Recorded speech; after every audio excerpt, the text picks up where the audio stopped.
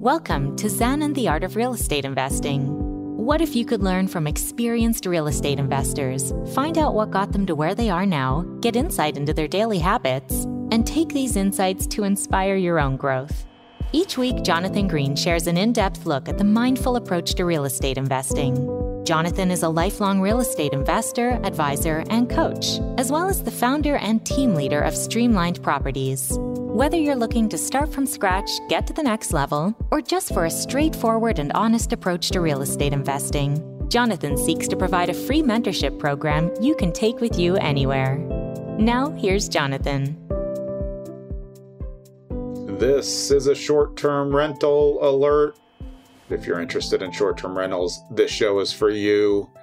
Kenny Bedwell, the founder of STRinsights.com, is about to unload all of the secrets.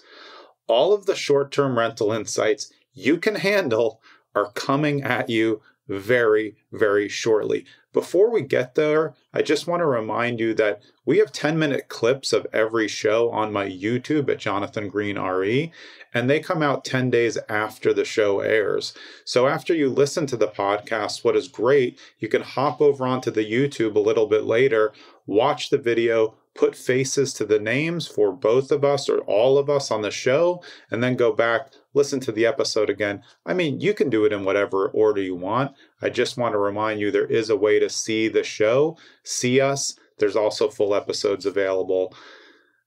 I hope you go there. And I can't wait for you to hear this show. This is it for STR. Let's go. This is episode 116 of Zen and the Art of Real Estate Investing with my guest, Kenny Bedwell. Kenny is a short-term real estate manager and owner from the Buffalo area, but he just told me he's currently in Destin. He's probably in a short-term rental because Kenny is the founder of STR Insights and also the co-host with Bill Faith of STRonomics. Kenny, welcome to the show. Thanks, Jonathan. Yes, I am in a short-term rental. Of course, I gotta live up the persona of, being in the short-term rental industry and staying in short-term rentals. I got to stay true to that. Yeah, well, so we could just start with that. With your data insights, you probably are able to find the best place at the best price in the best market, so you always know where to go. Am I right? Yes, you are. Actually, this is a funny story. Bear with me, okay, on this. So this place is actually one of my good friends who owns in Destin. And, I came to him. And so I live in Buffalo and it's January. And we know what happens in Buffalo in January. So yeah. I see 60 inches of snow if you don't know. Exactly. And I'm just like, I'm done with that. So we want to go to Destin. We love to come to Destin for a month and to get away. And so I told my friend, I was like, hey, what's your place? How much? And we're friends. So he's kind of like I'm going to pay him. But at the same time, he's like, well, how much do you think I could get? He was kind of asking, we were going back and forth. And that's where the data side came out. I was like, let me just look it up and see how much, other properties are charging and what they're making in January. And then I was able to kind of give them like a fair asking rate. Yeah. So we'll go forward at the end of the day. You can't argue with the numbers. Yeah. We'll get into your whole background and how you brought it to STR. But I remember back in the day, specific to Florida, I used to travel with my dad. We would be in what was at the time timeshares, and then they upgraded to short-term rentals. But there was no data at that time. So you really just paid what you paid and you would go back to the same places. What year did the data really become this important to do something like you guys do at STR Insights now? Oh, what year? I mean, I think we started seeing like the first like true data analytics come out in maybe like 2015, 2014 even. Yeah. And then it really just started to kind of blossom from there.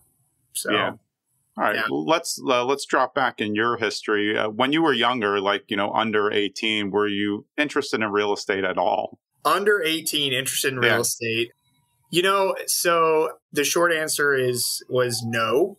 And the reason why is just because my family doesn't invest in real estate. It's the traditional line of thought. Get a job, build a 401k, put as much money as you can in the 401k, and, retire early. My grandpa did that. My dad did that. And that was kind of the, just what I was taught and grown up to, that that mindset to do. And so that's it wasn't until actually when I was in college that I started to go like, what can real estate really do? So, yeah.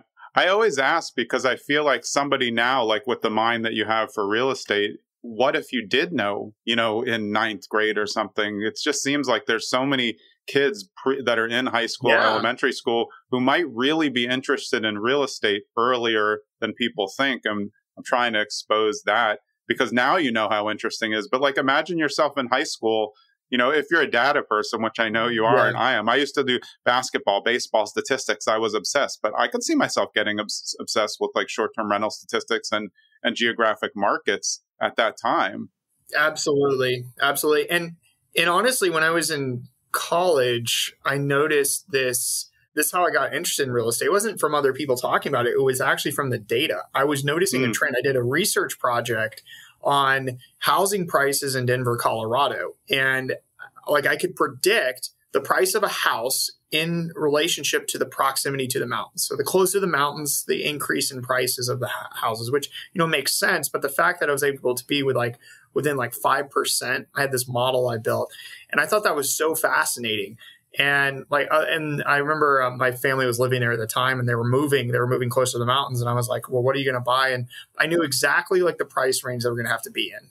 Not the town, didn't matter. Just my model didn't care about that. It was the proximity. And so, and it turned out to be within that range. And I was like, I felt so good. And I was like, maybe I can figure out more stuff with this. And that's kind of how it just grew, Did you think at that time, I know you like the data, but did you think at that time you were going to become an investor? Or were you strictly thinking this data looks like something that could be cool later? But obviously you were helping your parents with the price point estimate. For an investor, I think that's really where it piqued my interest. It's like, well, if I could predict kind of pricing and, other benefits of investing, it wasn't even short-term rental investing at the time. It was just investing in general. I was like, what else can I do with this to, and use this for my benefit beyond just like, oh, this is a fun fact. So, right. Well, what you do is a perfect example of something I always talk about, that insider training in real estate is okay. It's allowed. If you've garnered all this knowledge about short-term rentals and how they work and where the prices are best, you can use it to your advantage. And others can too by using STR Insights, right? That's why you created it. Exactly.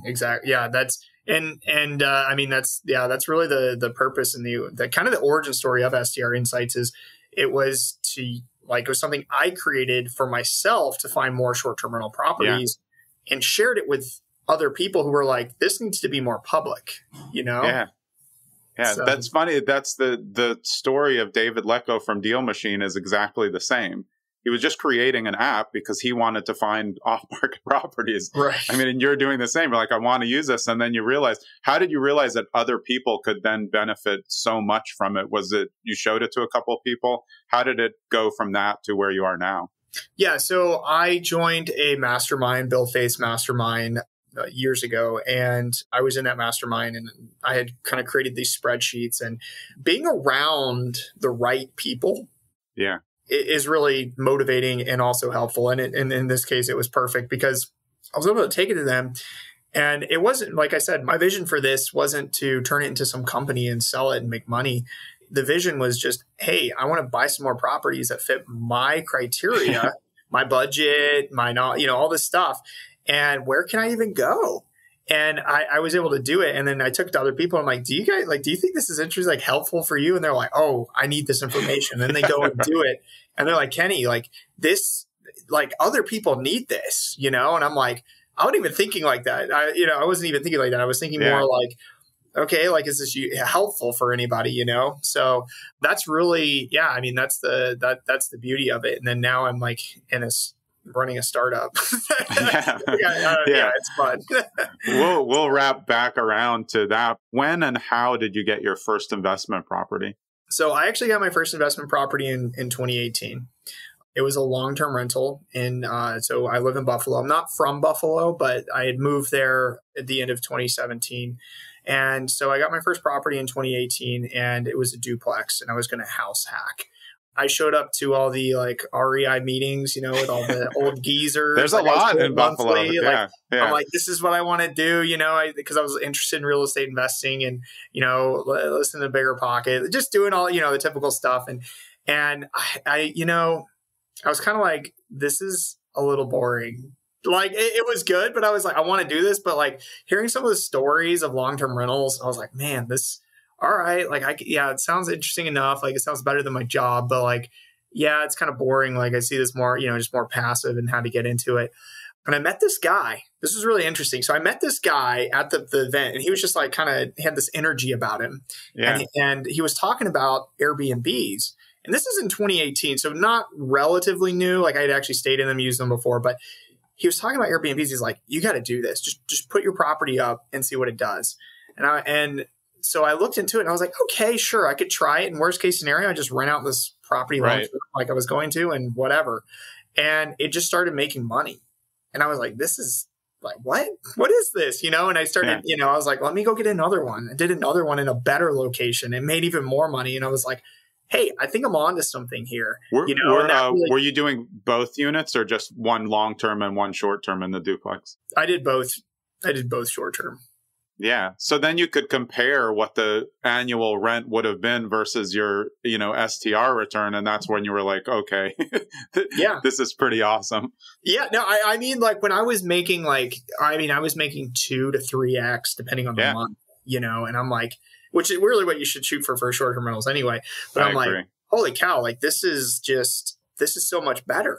And I don't have these like horror stories of, oh, you know, like tenants breaking things and doing stuff.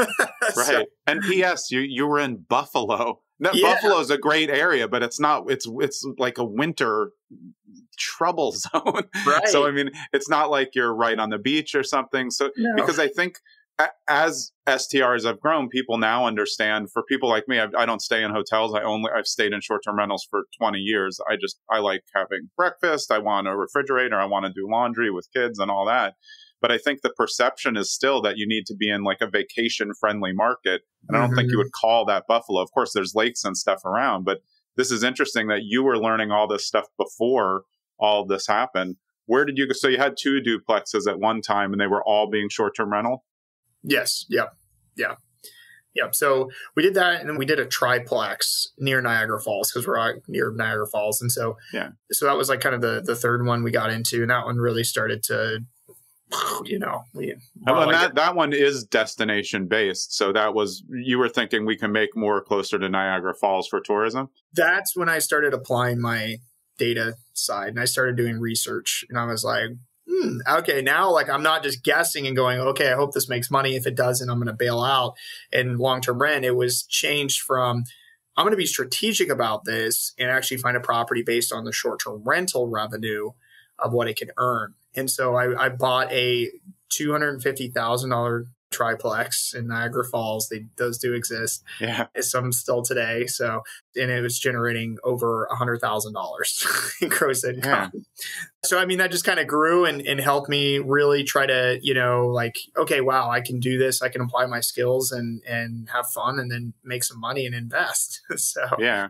I know we're going to get into the data side, but how was it learning to be a manager of short-term rentals on those first 7 units? Because, you know, management's not for everybody in short-term. You have to be good at it in order to keep the flow and the trajectory of the units going up. Because if you get a few bad reviews, the algorithm just says good night to you. Yeah, it does. Yeah. There's a joke. It's, do you know where the best place to hide a dead body is? Oh, I'm going to like it. Tell me. On the last page of Airbnb. That's good.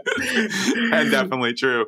No one's ever going to look there. Exactly. No one's going to look there. So anyway, you're absolutely right. So hosting is really key. Once again, I was early enough in the industry and then I was joining groups. I was surrounding myself by other hosts who were better, and I learned from them. And so I was able to just rise straight to the top through the right messaging, knew the right amenities, just ways to handle situations, automations, things like just staying on front with technology. I mean, technology's a lifesaver. When I automated my messaging, that was huge. Yeah. You know, like just little things like that keep you on the forefront. And like, I was talking to somebody the other day, another host, And they were asking me, they're like, well, how do you deal with it? Like, you have STR Insights, you've got all these other like weird businesses and stuff that you do, and you still manage properties, and you won't hire a property manager. I was like, yeah, I don't need to because I have technology. And they're like, well, how do you deal with guests when they ask you questions? I was like, sometimes I don't even talk to my guests. And they'll give me a review, and they're like, excellent communication. He checked in on me all the time. It was all automated, you know? Yeah. There were no issues. Now, they do send me something, I can see it, but like, I really don't interact that often with my guests, and I still have really high reviews. Now, I'm not the best of the best. I'm not going to lie there, but it's not my zone of genius, but I'm still pretty good at it, and it is required to get in this industry. We have to be hospitable. Yeah, those are great points. And I think it shows that most of the questions are repetitive. So once you get the question once or twice, then you automate the answer so you know when to send it back and click a button, because everyone ends up. And then a lot of times I found, because we were doing short-term rentals as landlord owners 20, 25 years ago when they were just really starting, and it was just HomeAway and Verbo. And every time we would get a question a second time, we were like, oh, that needs to be in the description. Mm-hmm. So the more that we would add to the description, the less questions that we would get later. And the more tuned up our descriptions were and our kind of extras, you're going to get a guide. Have you found that over the time? Definitely the best photos are leading and the best stays, but it comes with the best description because that takes the guesswork away. And the guesswork is where the bad reviews come from. Yeah. So once I implemented, I think the best thing for me was in doing like a guidebook, a virtual guidebook that I could update. Yeah, they're great. And I could put in videos, and so people are like, well, how do I, do this?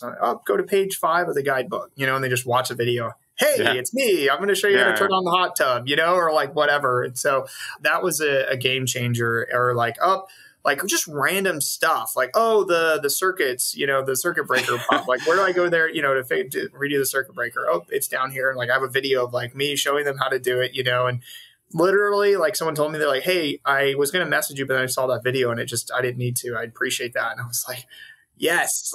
I never thought, it's funny. I never thought of that because I do videos for so many other things now, but I don't have any active short terms now. But back in the day, we used to have a very good guidebook, but no pictures. And I can imagine, because all of us who've done short-term rentals know the questions that come up. TV remotes. It's like, how can you not work a TV remote? But if they saw you, the one where you go in and there's 4 remotes and you're like, couldn't you just made it one remote? This is too tricky. I'm never going to get it. But it's those things like, where's the detergent? Oh, it's in that weird closet above that doesn't look like it's there. You have to know your property well. And then I really love those tips. I've never heard that on this show, so I hope people take that. If you're the owner and you're making videos and showing them, you're making a connection too, which will then also help your reviews later without having to do anything. You like we were saying before, you're not doing that message. You've already pre-recorded an obvious answer to a question. They can watch a video, connect with you one-to-one. I think that's great. And you've gotten good feedback on that, I'm sure, as well. Yeah, absolutely. I know some hosts will take it the next step. So Bill Faith, one of my mentors for the short-term rental space, he will, on some of his luxury properties, he'll just record a quick video, hey, so-and-so want to welcome you, to the place or whatever, and send it to them right before their stay. It just adds that like human element to it. So people feel like, oh yeah, like I'm actually being hosted by someone and not, a management company, which a lot of people are kind of like, expect, but look down upon.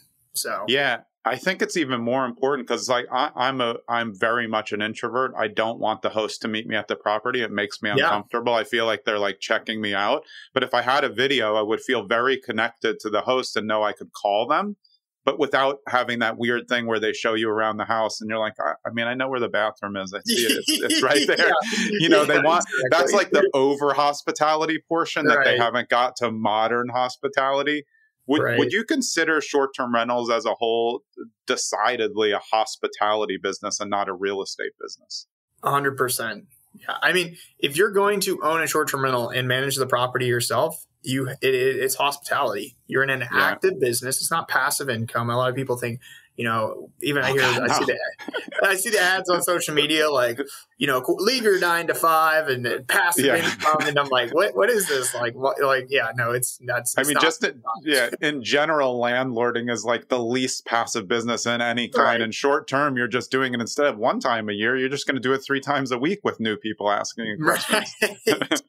Exactly. So definitely, yeah. So, and then there has to be a hospitality element. But look, like, for people who are like, well, I don't want to deal with people, I don't want to deal with guests. Yes, you can have people manage your property for you, and you don't have to hire the big, chain management companies. You can hire co-hosts and people who love the management side and do that. Just know that it costs a little bit more than typical. I think it's worth it though. When I'm looking, I look for the super hosts in the area, and then I look through which other places they host to see in my head if I think, do they own them? Or are they a good host? They always have their systems lined up. And like I said, I don't want to interact with them. I just want to go and have everything be where it was. It's like for me to have to ask something, I'll do anything not to have to, ask. And I did have to ask once because me, who's super techie, could not turn on the TV. Like, these are the things that they should have thought of that I know is going to be an issue.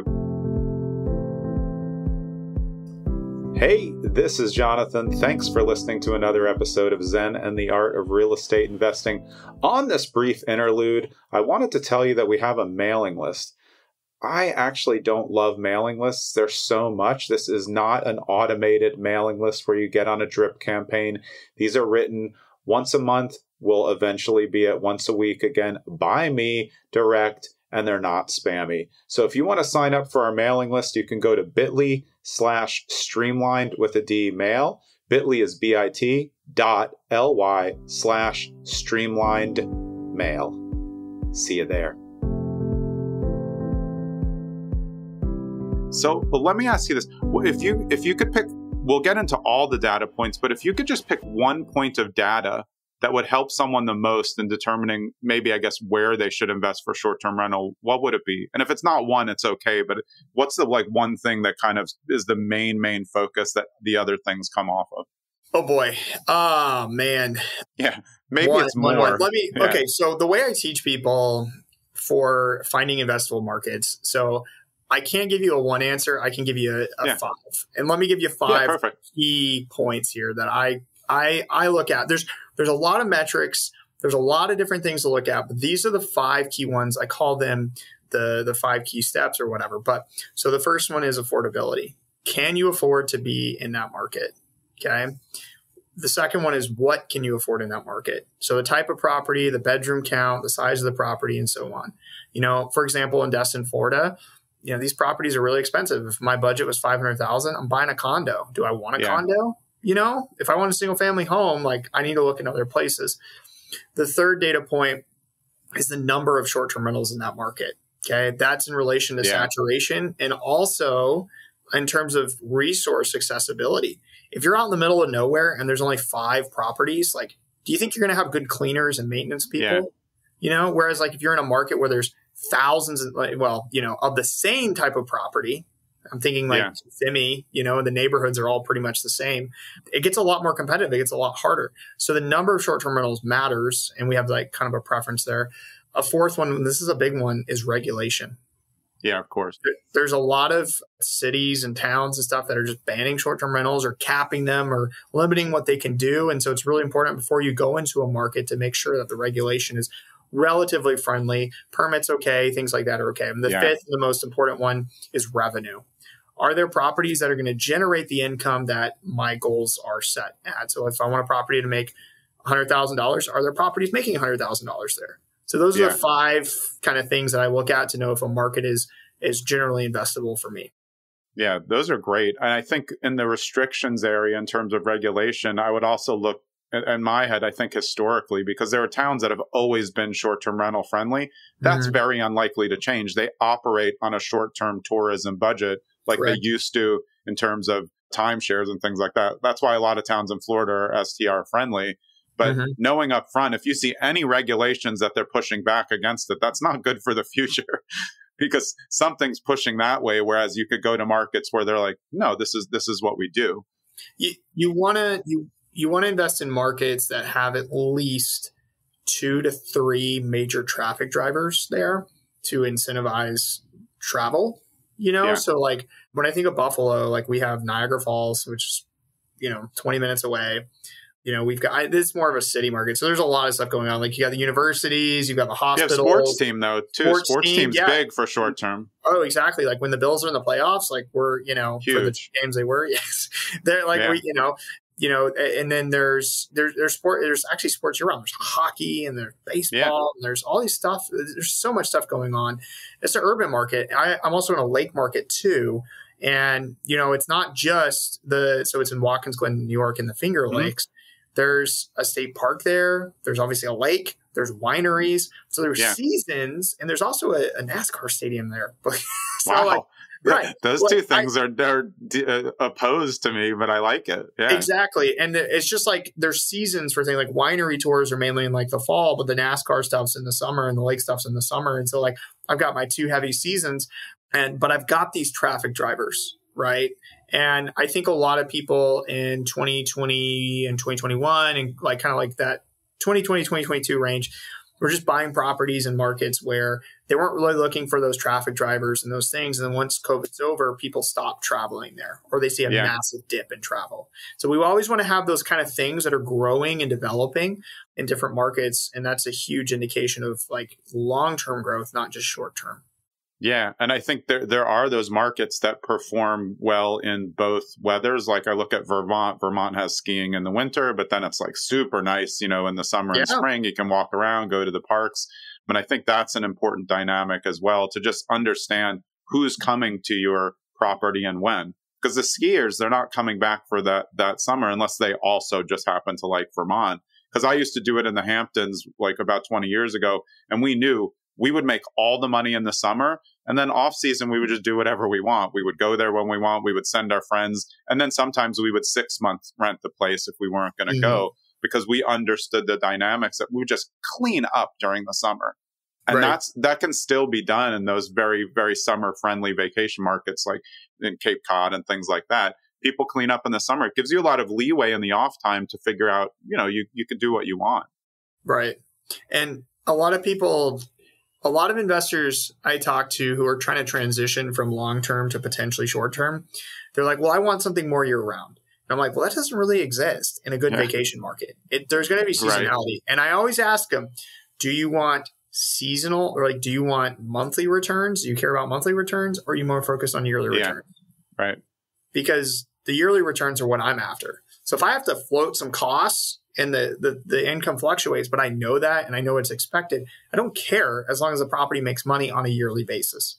Yeah, but also think about that. Your annual income in a vacation area is going to be X, and say your annual income in a non-vacation, if they matched up and the amounts were the same, you'd have less wear and tear though in the vacation because you're going to have lower occupancy in the off season, but higher occupancy in the summer at a higher value. So you're getting less wear and tear on your property, which is the thing that eventually makes you spend more money. You put in all the nice furniture and then you realize, well, it should have been more durable. Shouldn't have gone with that couch.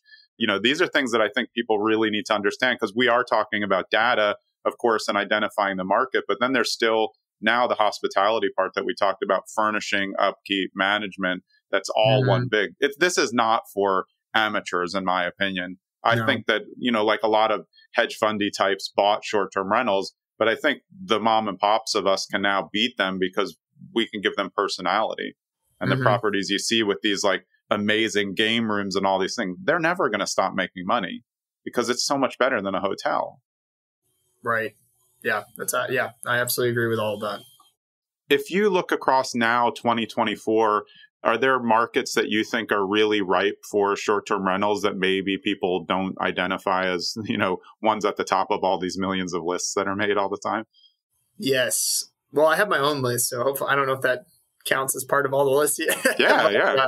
Yeah. So, a lot of the markets. So I talk to a lot of people about emerging markets, and I look for the signs of emerging markets, meaning growth and kind of this like, emergence of revenue for these type of properties. Because the fact of the matter is there are actually quite a few markets across the country that are emerging, whether that's, new ski resorts going in, amusement parks, theme parks being announced or being built, different things like colleges or universities expanding, businesses coming in, all these like where a main traffic driver, like for example, this one's a little bit debatable, but it's a good example. Universal Studios is building in North Texas. And there's rumors, now I don't even know if I should say this, but there's rumors that possibly Disney is talking about that too. I mean, that would just boom, that would be another huge market. That'd be the next Orlando. You know what I mean? Right. Like that kind of stuff we're constantly researching, but also on a smaller level too. We're noticed Vail Ski Resorts, a massive ski resort company. They're buying up ski resorts in the Northeast and they're making them huge and bigger and better. And it's like, no one's talking about that. And when you look at these places up there, these short-term rentals, they're like mom and pop shops that people really haven't known about. They're tiny, they're out of date, but they're making a ton of money and they're just about to blow. You know what? It's just like, that's the kind of stuff we're really looking for in the markets. And they're all across the country, the country. Yeah, those are great points. I mean, I liken that to your traditional rental markets or just home sale markets when you're looking at places where Starbucks and Whole Foods and Trader Joe's are planting their flags. You know, property values are going to go up. What you're saying directly applies to short term, new things coming in that are going to drive an excess of traffic. For me, if I heard that, even if it was a rumor, it's like the prices to get one in North Texas, not that bad. So if you hedge your bets on one that does okay, and then you could, it could explode. Those are good. I think Amazon a few years ago was going to move to Lakeland in Florida, and then that adjusted to what a lot of people wanted to do around the area. Florida's been STR heavy for a long time. Right.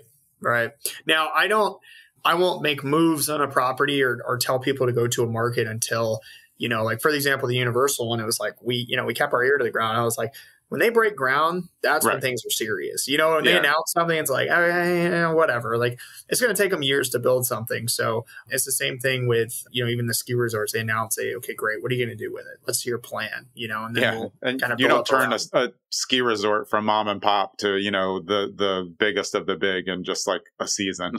Right. Yeah. And so I look for, like, one of the ones I'm thinking is Newry. So Sunday River. It's going to be one of the biggest in the Northeast. There's I don't think it was Vail. It might have been Vail. Someone bought it in 2019 or 2018.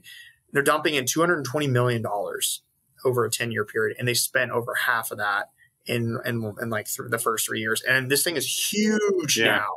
And there's a lot of people going to it, and there's virtually like no short-term rentals in that market. Now this year there's a lot more since it's kind of word's been out. But I mean, it was one of those things where it's like there's opportunity here. There's like no hotels, like there's the growth, and no hotels isn't necessarily a bad thing. It's just because of the amount of investment in the growth that this thing has seen in just a few years is like, they got to catch up to it. The infrastructure of the town and everything has to catch up as well. And so to be on the forefront of that is where you get you can maximize some serious returns.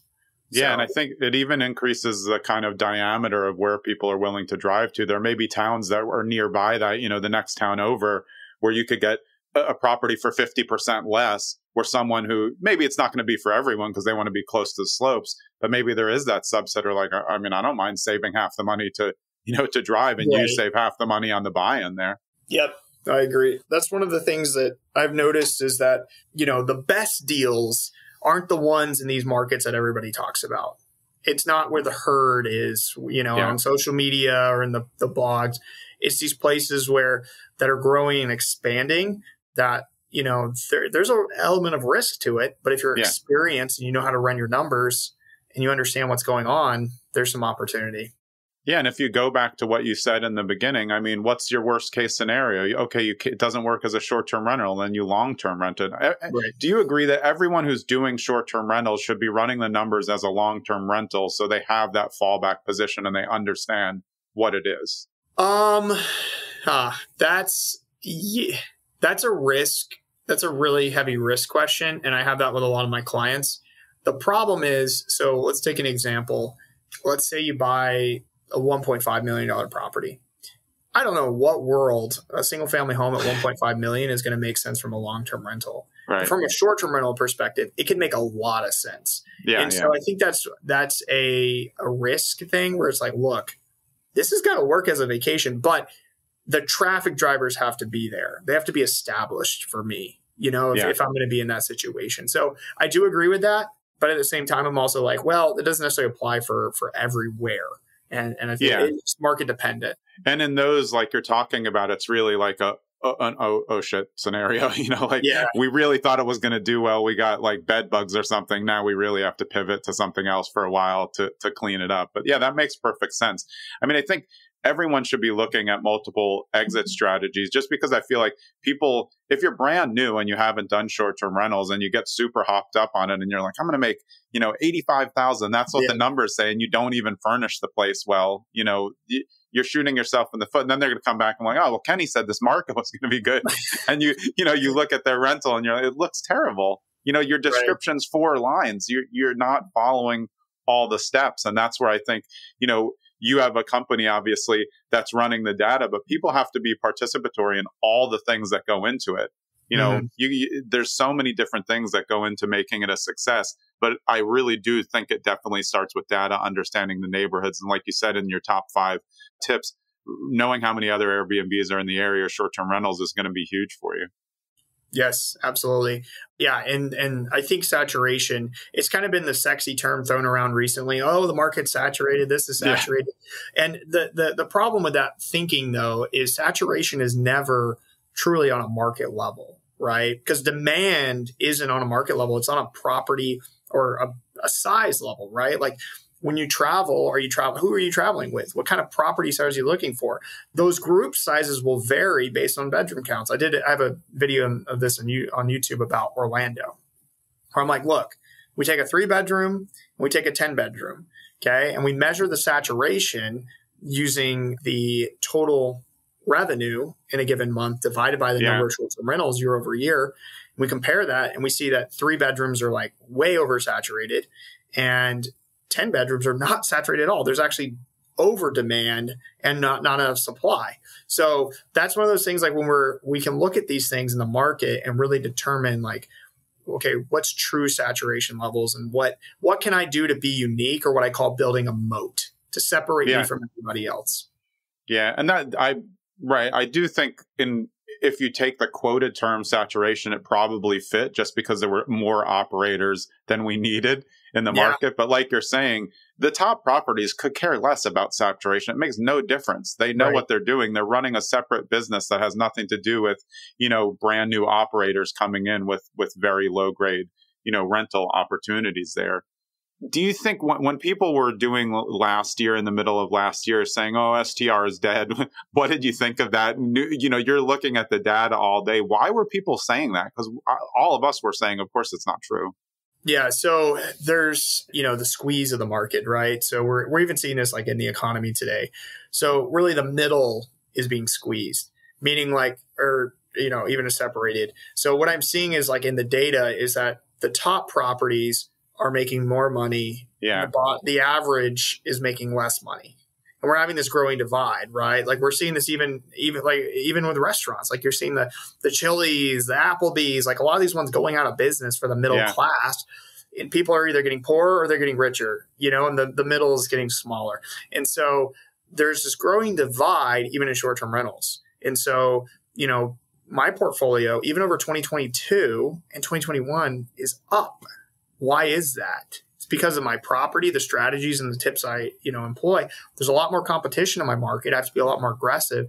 But what I'm doing to stay ahead, and so the average, the people who aren't planning, they think they can set it and forget it. They're the ones who complain, and that's who you hear. Yeah, so. I completely agree. And I'm so glad you said that. It reminded me of the hedge funds who got into flipping and all of these iBuyers and stuff. They were just turning out terrible flips. And sure, when the market was insane, they were doing well. And then people were like, these flips suck. Just like the average short-term rental. Just on a side note, have you ever had to show up at a short-term rental and then reject it? It's only happened to me twice. My sister and I have really stayed at them for 20 years. We probably stayed at, more than 100. And only twice did, kind of like a internet dating thing. Like the pictures didn't match the property when we got there. Has that happened to you? Oh yeah. I've had to. It's especially as a host, I get a little more pickier. Before I was like, oh, I'm just gonna get a nice cheap place, like affordable place. Now it's like I have to stay at nicer places, or I'll really start to complain. I've noticed that. So that's just me. But yeah, I've had that happen where I'm like, yeah, no, we're not staying here. I just walk out the door and leave. Yeah, I did. We did. What's the best metric for just a regular consumer who wants to do short-term rental? Should they be looking at reviews as number one, or should they be looking at the host? What's the best metric to gauge? If you're just someone regular, you just go on Airbnb, you want to go away for the weekend, what's the best way for them not to get into the blunder that we've both experienced? Because it really sucks. You show up and there might not be another place to go. Right. No, it's true. It's true. I would definitely say, like, number one, you want to make sure they're a super host. I think that's an obvious one. But 47% of all hosts are super hosts on Airbnb, so it almost doesn't mean anything. That's more than I thought. That seems ridiculous. It is, yes. I'm trying to figure out how many have that stupid little badge now that says guest favorite, but pretty sure it's going to be like maybe 40%. But anyway, so 47% are super hosts, so that'll eliminate half the garbage out there. And then the biggest thing for me is seeing reviews, but number of reviews as well. So I like to see like over 20. They don't have to have a perfect 5-star, but 5.0. They need to have like I need to look through there. I'll look through them and see what people are saying, what they like and what they don't like.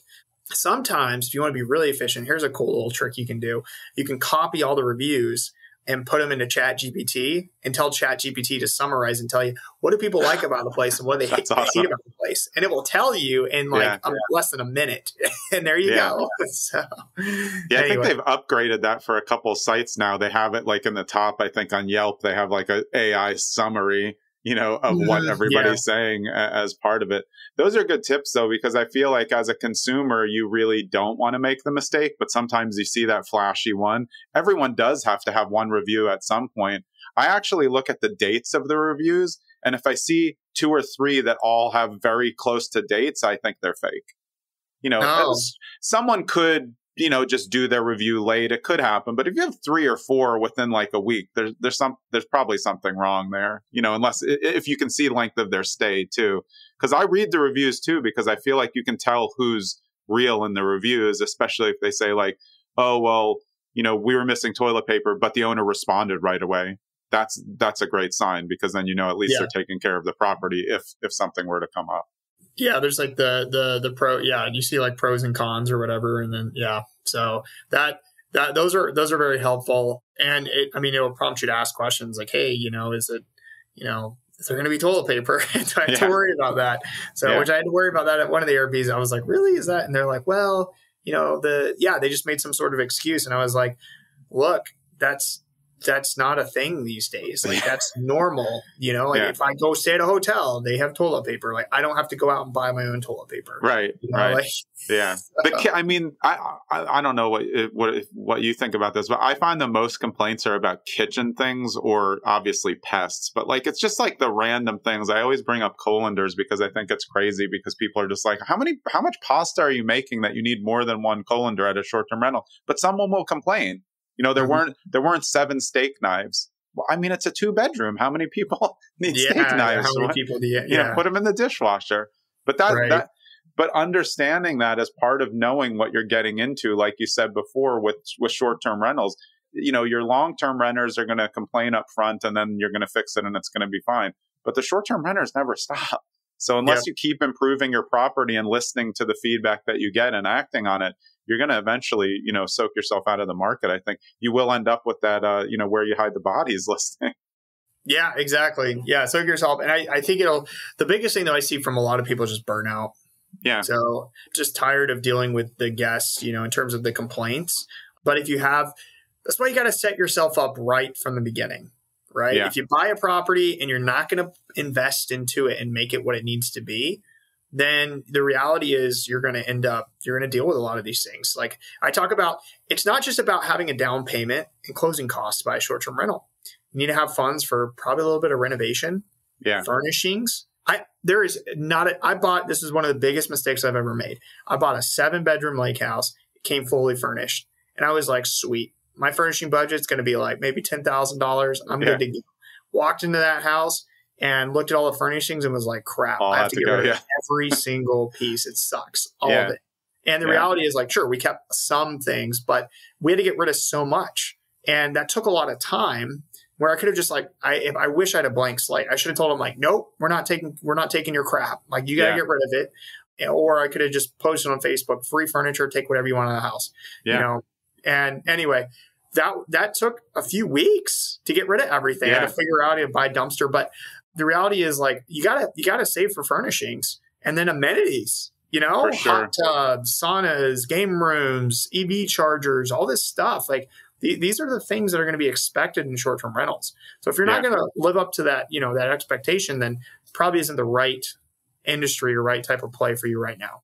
Yeah. You just dropped a few of them, but what do you think the top 3 amenities are that you see across the board that are just helping people make more money? Okay, so keep in mind amenities vary market to market, right? So like a hot tub isn't as impactful in a beach market as it is in a mountain. A Joshua tree, you really don't need a hot tub. It's like 120. Yeah, you just need a body of water. Water. Yeah, and you need a cold plunge at all times. Yeah, a cold plunge. Yeah, there you go. I like that cold plunge. So my tips are, when it comes to amenities, the reality is, like, sure, hot tub, game rooms are really good. Like, there's some just like generic ones that are great. But the reality is, how you market your amenities is actually how you make your money. So when we look at the data, and, maybe I can show you this in Office or whatever, like actual real time in a sheet. But when we look at the data and we look at properties that have a particular amenity and their revenue, and properties that don't and have that revenue, there's a range, right? There's always going to be a range of, the revenue. The ranges overlap with each other, and you'll see it'll look like kind of like this, where like the ones without, they're making a little bit less, but there's some that are making the same, if not a little more, than properties that do have that particular amenity. And then obviously there's properties with that amenity that make more altogether. And so, but why is that? And when we looked at those properties that had the amenity but made less than properties that didn't have that amenity, we noticed that they weren't marketing the amenity. Yeah. They weren't showing the photos of that amenity. For example, a hot tub. Like, if you take a picture of a hot tub with its cover on versus the picture of a hot tub with the cover off, and like the water going, and maybe even somebody in the hot tub. I agree. I've seen experienced photography be more and more relevant. See, if you have a fire pit, people around the fire pit, and not user generated, of course, they're going to post their own photos, but creating that kind of curated lifestyle photography, I think dramatically is helping, because you can see it and you're like, oh, that could be me. I could be in that hot tub. That looks better than just the water looks good, but it looks better when people are in it having fun. Properties that use experienced photography, I did a recent study on this. Most of those properties are in the 90th percentile for revenue in their markets. Now, there's some other correlations to that, right? So like, they're going to be naturally better hosts. They're going to have better quality of the property and things like that. Like, it's just going to be a better property all around, but their revenue is naturally higher. And I've seen it where they probably shouldn't be performing as well as they are compared to everybody else, but they are because of the photos as an element. So it's definitely a revenue generator to do that as well. So going back to answering your question, when it comes to amenities, sure, there's a ton of great amenities you can add, but how you market them and the photos you take is the most important thing you can do to increase your revenue. So, I mean, this was a phenomenal show. You dropped so many nuggets for people. Good. Where is the best place? So one, they can go to STR Insights. That's your site that you created and spend so much time at. And is that the best place to find you too? I think Instagram has an STR Insights as well. Yeah, Instagram, or you can just follow me at Kenny Bedwell. I drop a ton of just nuggets, reels, things like that. I talk about amenities a ton. Yeah. Or finding deals, all kinds of good stuff on there. You can watch. Yeah, follow me there. Awesome. Well, it was a pleasure. I'm glad I had you on. This is a replay episode. If you want to do short-term rentals, just rerun it, listen to it again. There's a lot of tips and tricks in here that Kenny gave us. So I really appreciate you spending the time, man. Yep. Thanks, Jonathan. I was glad to be invited. Thanks for having me on. All right. That was Kenny Bedwell. I'm Jonathan Green. We'll see you next episode. I hope you enjoyed that episode of Zen and the Art of Real Estate Investing with me, Jonathan Green. And I just want to remind you, and this is always an uncomfortable part, I don't want you to think that I'm begging for you to like, subscribe, follow, do whatever you have to do for the podcast, leave a 5-star review. But if you like the podcast and you think it adds value in the real estate investing sphere, then just do me a personal favor. Like the podcast, follow it, share it when you can with your friends. And be so kind as to write a 5-star review if you believe it deserves a 5-star review up against what else is out there. I would really appreciate it, and I hope you keep listening.